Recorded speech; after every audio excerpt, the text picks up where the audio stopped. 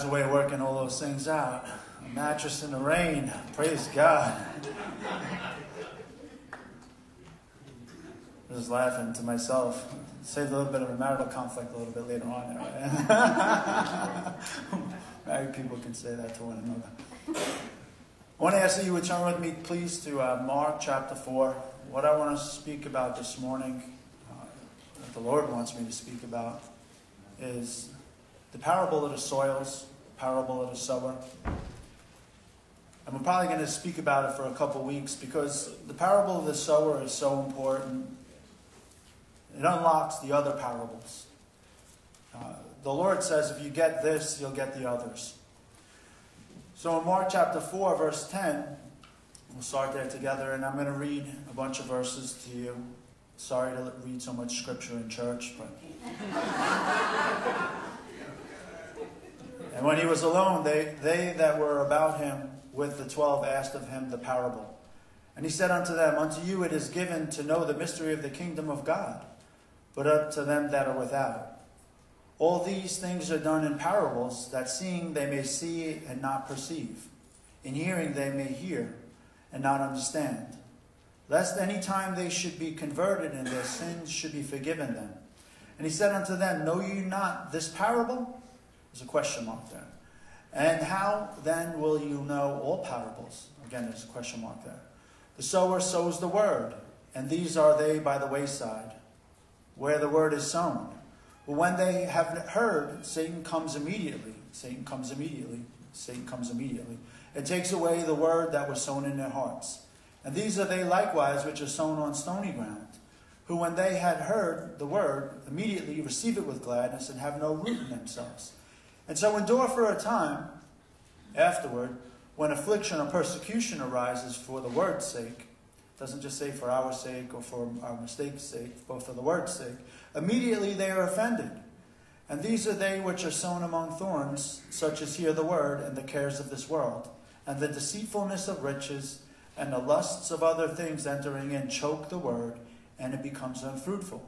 And these are they which are sown on good ground, such as hear the word, receive it, and bring forth some 30, some 60, and some 100-fold.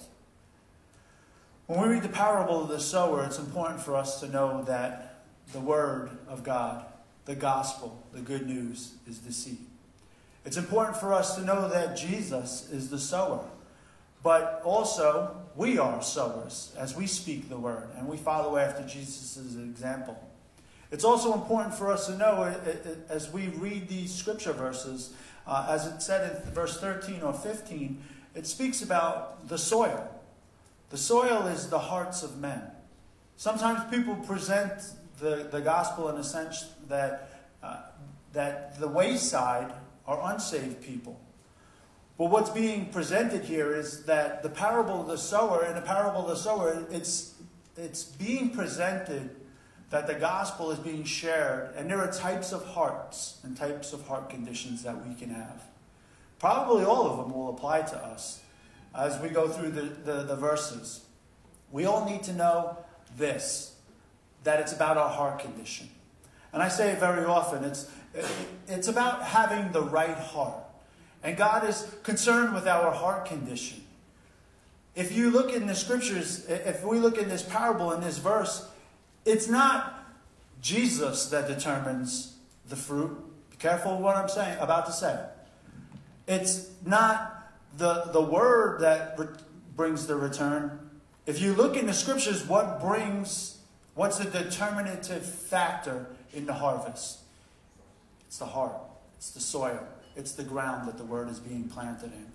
We all need to know this parable because it sets up the other parables. God does things in an escalation, an accumulation. He builds line upon line, precept upon precept. There are many times in the scriptures, if you look at 1 Corinthians chapter 15, verse 46, God says the first thing that comes is going to be the natural. I know he's speaking in this verse about Adam. First being the first Adam, but then Jesus being Ben Adam, the second Adam, coming for us. One caused the fall of all mankind, and one brought the redemption of all mankind. But it speaks about the natural preceding the supernatural. That's important for us to know. Because as a church, we want to see the supernatural take place. We want God to do things that only He can do. But that means that natural things have to be done so that we can get to the supernatural. See, there's an accumulation. There's a building up of. We see in David's life that David, before he slayed a Goliath, before there was ever a Goliath, what was there? There was a lion and a bear in the field. When he was being, somebody right here is, you might be thinking, as God's building upon you, you might be thinking, well, you know what? Is what I'm doing seen? Well, maybe man doesn't see everything that you're doing, but God certainly does. And what you do in private, God will bless you publicly for. It says that in Matthew chapter, in the Beatitudes, it speaks about that. It says, what we do in private, God will bless us publicly for those things. And not that we do them to be blessed publicly, but God wants to put His hand and His stamp of approval upon you so that you can be a light to the world, that they can see your good works and that they can give glory to your Father in heaven. There's been a lot of glory that's been brought to God's name through this backpack outreach, through the things that you're doing as a ministry. There's been a lot of glory. People are like, wow, you know what? It's amazing to see the church being active in the community. We're called to be light and salt. We're called to show love to other people so that they would recognize the difference in us. And we can point to Jesus and say, He's the one who made all the difference. He's the hero of this story. He's the hero of this story. He's the superhero. No, but we see there's an escalation, a building up. In Jeremiah, I caught in Jeremiah chapter 12, verse 5. Jeremiah is speaking there, and he's saying that first you have to be able to run with the footmen before you can run with the horses. He's saying that there's a season and a time for someone here that some people are in their season. And the Lord is saying to you, run. Don't look to the left. Don't look to the right. That all of that preparation that you did has gotten you to the season. There are other people that are working towards that season. But first we have to be able to run with the footmen before we can run with the horses. It says in the scriptures in 1 Corinthians chapter 3, it says first we have to learn to drink milk before we can eat meat. So there's a building up and strengthening. And this parable is the parable that sets up the other parables. It's very clear because it says it in Scripture in Mark chapter 4, verse 13. It says, and He said unto them, know you not that this parable, how are you going to know the other parables? This parable sets up the other parables. It says in Luke chapter 16, one of my life verses, yours too, because God has done some things in your life. Some of you are where you are only because of your commitment to the Lord. Only because of your commitment to the Lord. Because you kept the Lord first, He was able to position you in a place of favor and blessing. Some of you, because of your commitment to the Lord, He brought you through dark places or difficult times. Because of your commitment to the Lord, you didn't follow your feelings, but you went by faith. You walked by faith, not by sight. God was able to. There are some things that God is going to bring us into only because of our faith in Him. Only because we can hear and we are able to discern the still small voice of the Holy Spirit. I believe now more than ever, our spiritual senses need to be attuned to what God is speaking to us. Not to our feelings, not to emotions, and not that feelings are a bad thing. But feelings sometimes have led me in the wrong direction. Feelings are meant to be a good servant, but they're a very poor master. The master, there's only one person meant to be on the throne, and that's King Jesus, as He leads us and guides us and directs us. Our spiritual senses need to be brought to be honed, so that we can become more proficient in the use of them, so that we can discern, as it speaks about in Hebrews chapter 5, rightly dividing the word of truth in this season. God is calling you and I to be a light and a witness. And there are going to be things that the world is dealing with and people are dealing with that we right now don't have the wisdom to handle. But God will give us that wisdom through His scriptures. He'll deposit the word, and there's harvest coming, I believe, to many of you. It's the condition of our heart that the Lord is speaking about in this verse, in this parable. He says, neither the seed, it's very clear, neither the seed nor the sower are the determinative factor. What I want is I want to make sure that my heart is always right. I don't want the Lord just to be able to get a 30-fold increase from my heart. I don't want Him to get a 60-fold, and neither do you. We want Him to get a 100-fold return. And this is what the Lord was saying to me over and over and over and over again. The harvest is in the heart. The heart is what determines the harvest. See, it's the condition of our heart as we receive the Word. As we receive the Word, there are some people, as we go into the Scripture, I'm going to show you how important the heart is. It says in Mark chapter 4, verse 15. It says, and these are they, God bless you, by the wayside where the Word is sown. But when they have heard, Satan comes immediately. Satan comes immediately. Satan comes immediately. Satan's going to come right now. He's going to come with distractions. He's going to come trying to divert our attention. Sometimes it's almost like we have to train our spirits, discipline ourselves unto godliness so that we can receive the Word. I learned that I need to be very attentive as people are delivering the Word. There was a time where I was blessed that I was able to sit and to sit under people very often and receive the Word from them. But I had to train my ear to listen. I believe that there are some people in this sanctuary today that are meant and called to deliver the gospel from a pulpit. But all of us are called to deliver the Word to somebody, to preach and to declare. And I want to say this to you too, is if you can't celebrate the person who's delivering the Word as they're delivering it, God will cause that condition to be repeated for you as you deliver the Word. I heard T.D. Jakes say one time, it's like, it was a pretty amazing thing that he had said. He said he was called and he was anointed because he was able to celebrate other preachers as they were delivering the Word. Amen. I'm not talking about in a church service, but how are you when other people are delivering the Word? Are you celebrating them? Are you encouraging them? Because that's what we're called to do. We're called to encourage one another and exhort one another and sowing the Word, but also preparing our heart to receive, because there's always something to receive for all of us as the Word is delivered. The hearts of men. And it's all about the heart condition. What does God say in Proverbs chapter 4, verse 23? It tells you, keep your heart with all diligence. For out of it flow the issues of life. Keep your heart. I was like, what do you mean keep? It means guard. Protect. Protect the Word that is being sown into your heart. Write notes. I know sometimes these things are foreign because you know what? But it depends on the attitude that we come to service or we live stream. There's been so many times where the Word, I was like, wow, you know what? That was an amazing revelation that went through. But then after the service or after listening to the message, I wasn't able to remember it.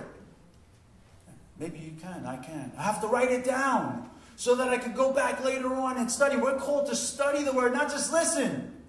Not just hear, but to study to show ourselves approved. Workmen who needeth not be ashamed. Rightly dividing the word of truth. The goal for us, family, is so that we can deliver the Word to other people. And they're hungry for it. They're hungry. 70% of people, they said that they would come. A couple weeks ago, I spoke a message. And 70% of people would come to a church service if they were invited by a friend or a family member. And you guys are doing a great job. There's a lot of new... How many people are here for the very first time? Raise their hands. Thank you for coming. Amen. Thank you for coming. Thank you for coming. Family, thank you for inviting. Thank you for... Because that's what our call is. To help other people to taste and see that the Lord is good. We're called to keep our heart with all diligence, for out of it flow the issues of life. It says in the Scriptures in Proverbs chapter 23, verse 7, it says, as a man thinketh in his heart, so shall he be. It's the condition of the heart. And you determine the condition of our heart as we bring it before the Lord. It's up to us as farmers to prepare our heart to hear the Word so that it can bring not a 30-fold increase, or not a 60-fold increase, but a 100-fold. You know, yesterday I prayed. I prayed because I wasn't sure I was going to be able to preach. A brother of mine went home to be with the Lord. Close friend, Mike Johnson, went home to be with the Lord. You know, very peacefully. He had his book open, Francis from Japan. He was reading the 3 battlegrounds. The Lord took him home, and I felt, I'm being honest with you, I felt a little discouraged. jumped on me. But then the Lord spoke to me as I was praying. That was what Mike was all about. He used to say to me, Pastor, he's like, you do what you do. You let me do the other stuff so that you can do. He says, because it's all about getting the word out. I mean, the man, is there a perfect one amongst us? But the man's heart was always to do and to serve. He was one of the first members of the church. And you know, in an age where people are disposable, the man used to say to me all the time, he's like, this is my church. I love my church family. He's like, I'm not going anywhere, Pastor. You don't ever have to worry about me. I'm here. I may not be perfect, but I'm going to serve. And he served. And he was faithful. And he delivered the word. And his heart was always to receive. I'm blessed by the man. He told me, he used to say to me, it's all about getting the word out and about people's hearts. And you know what softens people's hearts? It's the love of God. It's loving on them. In spite of sometimes, just loving upon them. And that's what we're here for. We're here to dedicate. You know, it's not just, and it's great, all of the different things, but it's about introducing people to God. Making sure that the word is getting forth and then preparing the hearts. I'm encouraged by Mike. I know that you are. I want to ask that you would keep his family in prayer. I want to ask that you would keep each other in prayer. And this is what I got a vision of. Mike and the others that went before us, Peter and Joe and the members of this body, Dave, Alley. I see them greeting us on our day. And they're just welcoming us and telling us. And this is what they're saying right now. Don't be distracted. Don't be distracted. Run your race. Run your race to the fullest. That's what I hear them saying in my spirit. Run your race. We ran our race. Now you run your race. They passed off the baton, and now it's up to us to continue on. Preparing our hearts so that we can receive the word and the Lord can bring forth 100-fold return. It says, trust in the Lord. Proverbs chapter 3, verse 5. Sometimes we read them and they almost become cliche, but the message is so intertwined, and the Lord is making such an important point. Trust in the Lord with all your heart and lean not on your own understanding. Why? Because it's the heart condition. It tells us even in salvation that we are to believe in our heart and confess with our mouth. It's so important, the condition of our heart, so that we can receive the word. There are going to be some warnings that are given to us in the parable of the soils so that we can prepare our heart to bring forth the greatest increase. It says, out of the abundance of the heart, the mouth shall speak. Deuteronomy chapter 6, verse 5 tells us, love the Lord with all your heart. It tells us in 1 Peter chapter 3, verse 15, sanctify the Lord. Set the Lord apart in your heart. Elevate him. This morning we talked about it in Genesis. When Satan came very subtle and deceptive. The way that Satan came was he deceived Eve, and it comes very subtly. And subtle is different than subtle. Subtle is deceptive. Satan came, and this is what, all throughout Genesis chapter 2, it speaks about the Lord God. And in Hebrew it says Yahweh Elohim, or Yahweh Adonai. But then, when the enemy spoke, he doesn't say the Lord God. He just says God.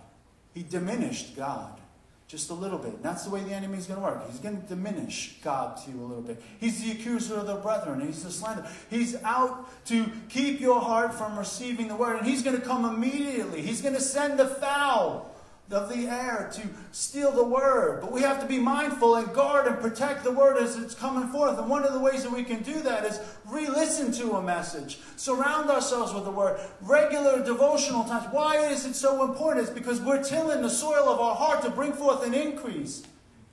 And it's not about possessions. It's about souls. About lives being touched. It's very clear in this parable. It tells us, no, don't be deceived. It's not about possessions. A man's life does not consist in the abundance of possessions. Sometimes possessions own us and we don't own them. It tells us in the other parables, here are some so that we would know how important it is. And I declared this over this body this morning.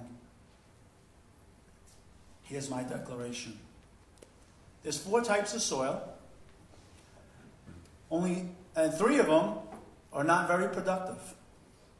That means 75% of hearers are not going to hear. 25% are going to hear. And this is what I declared. All you were in the 25%. I declared that over you last night. I was praying. I pray that every person in this sanctuary, every person that's live streaming, I got to declare over you that you're part of the 25%, that you're fertile ground. And that you're going to bring forth 100-fold increase. But this is what it shows us in the scriptures. And I don't want to be a statistic. I don't want you to be a statistic. 75% are not going to hear the word and not bring forth an increase. It says 1 out of 10 lepers came back to Jesus and were made whole. I don't want to settle for a healing.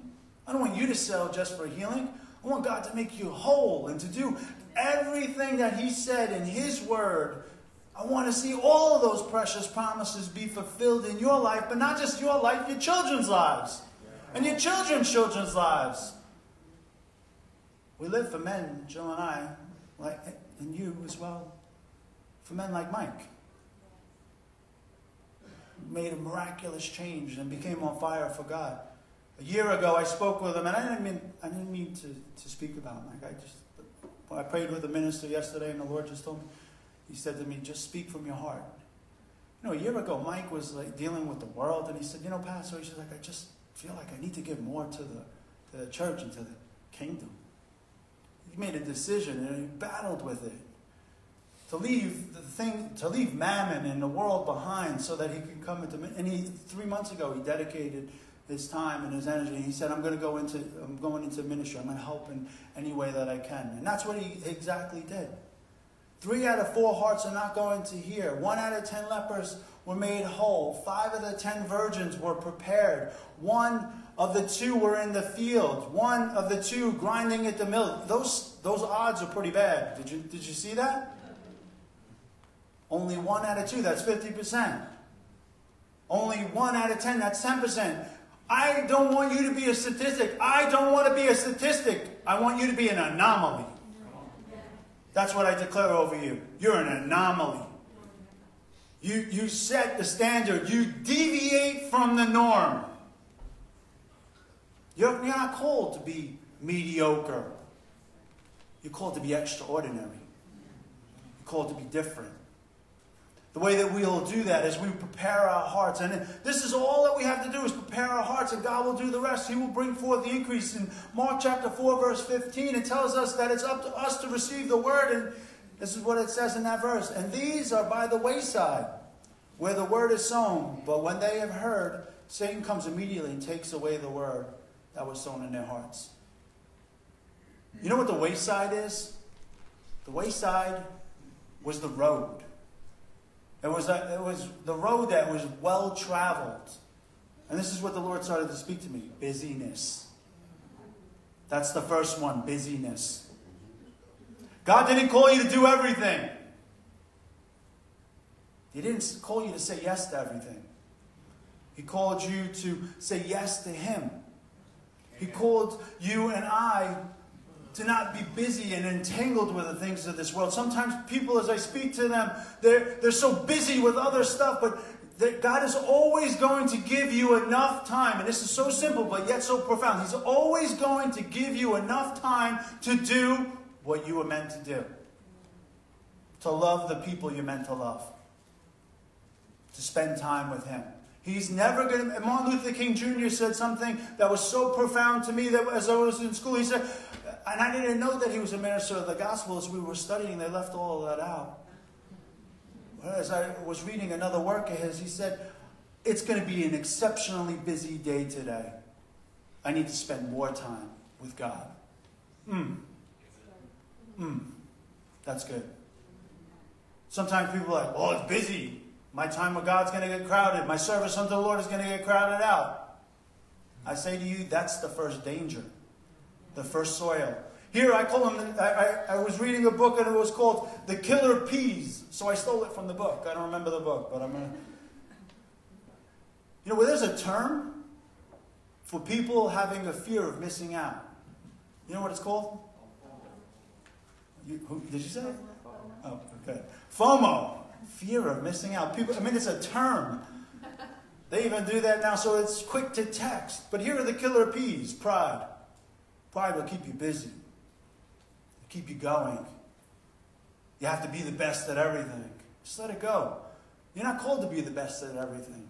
You're called to be the best at something. People-pleasing. Pats on the back. Performing. You're not a trained monkey. Well, seriously, sometimes people, it's about their performance. You know, they have what I call comparisonitis. They're comparing themselves to other people all the time. Well, forget about comparing yourself to somebody else. You know, sometimes, this is what I say, I don't even know if that person's going to make it. I need to compare myself to Jesus. He's the one. Maybe I could become like another man. I don't want to set myself up to be like another man. I don't want you to set yourself to be up like another man. You might be able to attain that, but Jesus raised the bar in our lives and living for the Lord and becoming just like Him. Sometimes the killer P is possessions. Where are the rich young rulers of the world? I know that that's not a popular thing to say in this. People who live in the poverty level in this country are more wealthy. I think about that all the time. I'm like, oh my God, I'm the rich young ruler. We are. There are people, they're living, of the 7 billion people on this planet. I mean, it's like we are in the top percentiles of the wealth in this world. I want to make sure, because there's a lie that Satan uses, the deceitfulness of riches. There's also pity and poor planning. And here's a big one for some of the younger generation. Who said it? I heard it. Go ahead, say it. Posting. There are some people that are living their lives. I want you to know this, family. All you see on Facebook is fake. Fake book. It's fake book. It's the tip of the iceberg. I heard people come to me and say, well, I look at all those people on Facebook and I just like think. I'm like, that's not the truth of their life. They're putting the best, and everybody's doing it. Just forget about all of that stuff. Just live your life. Do your best unto the Lord. Don't get caught up in the busyness, family, is what I believe is being said in this one. The Wayside. Don't get caught up in the busy. People in the world today will use busyness as a badge of honor. I'm busy. About what? For what? Running a race and running a race and running a race. These are the things that the Lord has called us. The Lord has called us to a rhythmic pace. These are the 3 R's. Rhythmic, relational, and resolute. A rhythmic pace is this. Regularly withdraw for communion with God and commit to that. Regularly withdraw to commune with God. Second one is relational. Keep God first. You'll never go wrong by keeping God first in your life. Making the regular time. Watch out for busyness. There are other ones that we'll be going over, but be careful about being too busy and saying yes to everything. The next one is resolute. When the wind and the waves come, and they will. Jesus didn't allow the wind and the waves to drown out the Father's voice, did He? When He went through the storm, where was Jesus in the midst of the storm? Taking a nap. He was so confident in what His Father was doing. I want that. I want that. I have to be honest with you. Sometimes I don't have that. It's like sometimes things are going on in the cares of the world and different things. Maybe I'm speaking to the wrong crowd. Maybe you've elevated past that. But Jesus is showing us an example. He's got it all well under control. Amen. For somebody in this sanctuary, some of you need to let go of control.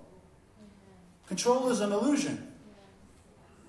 You're trying to control things, and I feel this in my spirit very strongly. For some of you, when you let go of control, it's going to start to grow and get better. God's being hindered by some of us being in control. And sometimes people have gone through trauma and difficulty, and they've learned to manage and work things out. And I say to you, family, if that's you, let go, because control is an illusion. None of us really has any control. But let's make the time and let's be resolute. Let's make time for the Lord, and let's make time for one another. Here's one of the things that I learned from Mike. Mike always told me he would always make time for people. In the midst of everything that was going on, he would just make time. His course would just change, and I learned that from him. And he had this gift, and it's just something, and some of you have it too. But he had this gift for making people feel special and exhorting them in the time. You know, none of us knows when our time is going to come. That's why what was so important, because I know what Mike would have said to us this morning. He would have said to us, he said, Pastor, make sure that you celebrate. He's like, I'm okay. This is the confirmation. I'm okay. You guys just make sure that you keep running the race and doing what's most important and getting the word out. He's receiving his rewards right now. Amen. I can feel his prayers for you and for I. Let's pray for his family as we go through this season and this time.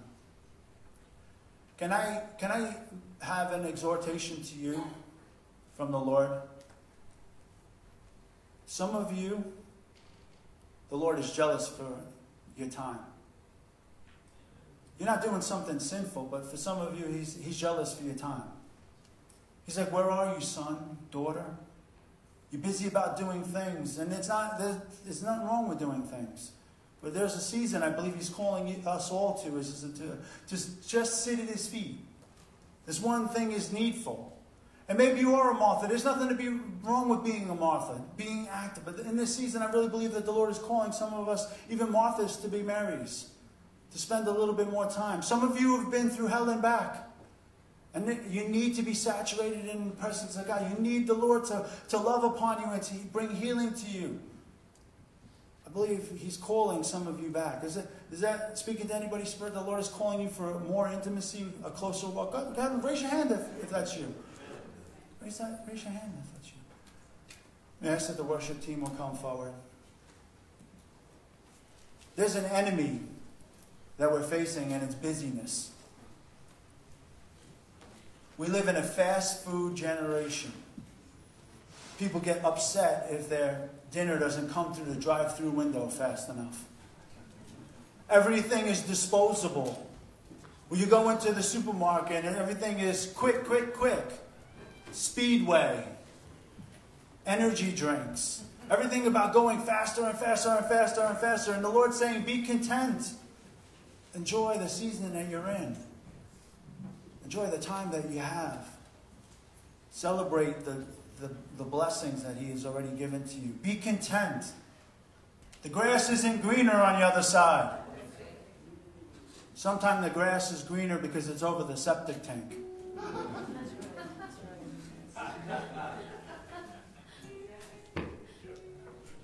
Do you have a nice worshipful song, Pastor Smitty? Nice intimate song for us to worship the Lord? Hey, I became a pastor, you know why? For people like Mike. Imperfect, but love God. Wanted to become like God. God's not impressed with our perfectness. He's not impressed with our schedule. He's not impressed with our possessions. He's not impressed with our prestige. He's impressed with our heart condition. There's only one thing that God has ever been after. It's your heart. Who is it this morning that will bring their heart before the Lord? Say, maybe you're like me. Hey, God, I got nothing to give you but this. And he's saying, that's all I ever wanted, son. That's all I ever wanted, daughter. Who is it that will come to the altar and worship the Lord? So please come as you're ready. That's all he wants.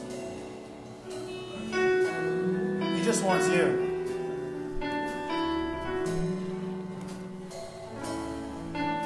I even feel like this.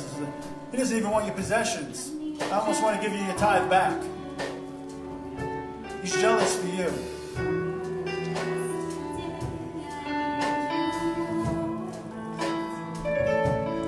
Let's prepare our hearts.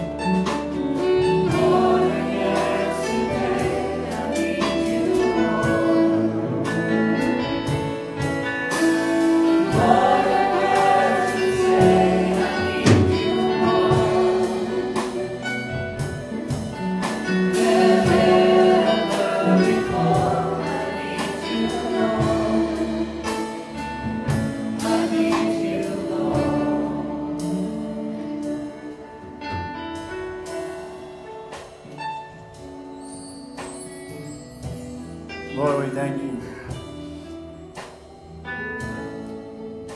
Lord, those that are sitting, those that are kneeling, those that are live streaming, we're all bringing our hearts to you, Lord. Holy Spirit, speak to us. None of us is claiming to have arrived. All of us need work. Lord, we on purpose till the soil of our heart. We want our hearts, Lord, to be prepared for the word that you sow. Let it bring forth a great increase. Not 30, not 60, but 100-fold. I thank you that my brothers and my sisters, Lord, are all fertile ground. Lord, we lay claim to that, Lord. That every person within the sound of my voice is part of that 25%. The 1 in the 4 that will bring forth a 100-fold return. I thank you, Lord, that there will be a harvest that will be felt in their lives, in their children's lives, in their children's children's lives. That you've called them, Lord, to not be statistics, but anomalies. Father, that people would see your hand upon their lives. They'll ask, how could all that be done? How could all that be accomplished?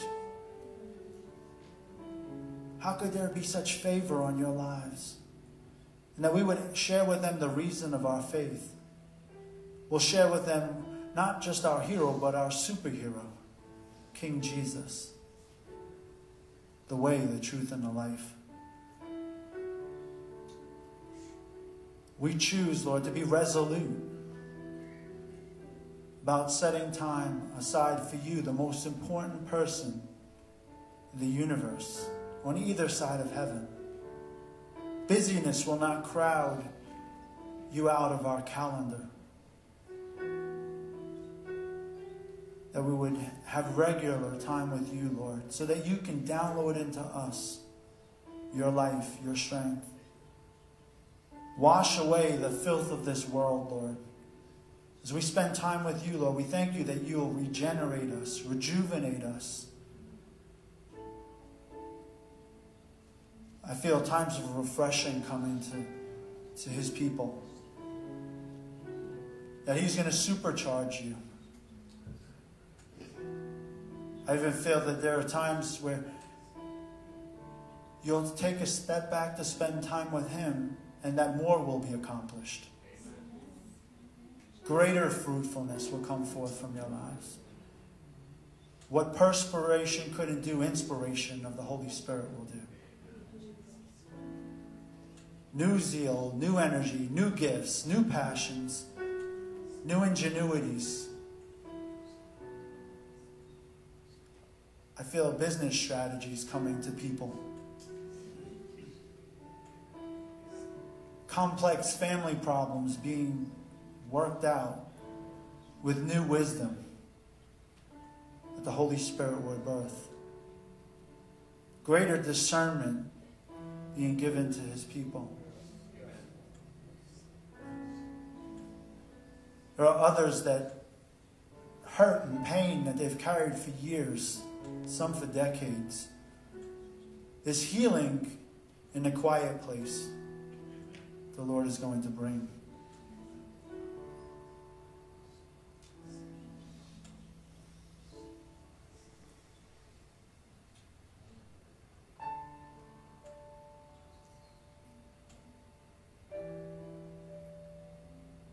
Don't be afraid of the silence, family.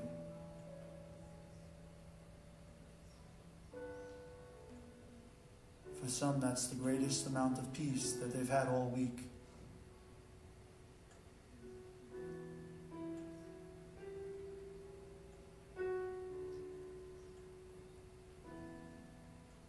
I declare over my brothers and my sisters that they would be like Jesus in the boat,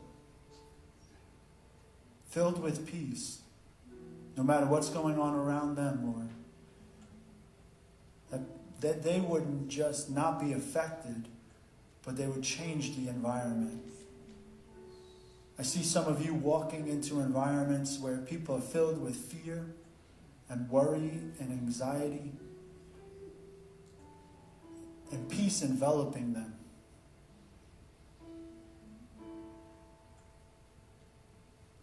Father, I thank you, Lord, for making us change agents. We lift up Mike and his family to you, and we thank you for comfort for them. We celebrate a life well lived for you. We thank you, Lord, for giving us the privilege of knowing him, but also, Lord, that we would run in this next season, Lord, for those that went before us, Peter and Joe and Dave and Mike and James and other loved ones. We thank you, Lord, that we'll see them again and that they'll celebrate with us and that they're interceding for us right now, that we would run this leg of the race the best that we've ever run, abiding, believing, and trusting in you. We bless you and we thank you for being the awesome and the wonderful God that you are. In Jesus' name, amen. God bless you all. Jesus loves you, so do we. I just want to make sure that everybody...